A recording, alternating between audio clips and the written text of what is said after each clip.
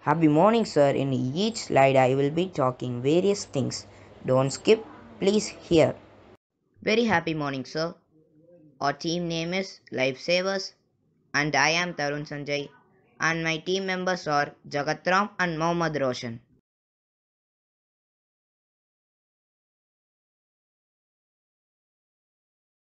So now, two-wheeler riders face greater risk due to the open and exposed nature of their vehicles, drunk and drive problems, and improper use of indicators. So we introduce a smart rider assistance system for these problems. Sir, our first feature is wear helmet to start engine. If the rider does not wear helmet, he cannot start the engine. So now, the second feature is DADP, which is the drink and drive prevention system. If the rider is in the influence of alcohol, he cannot start the engine. So now the next feature is accident detection system.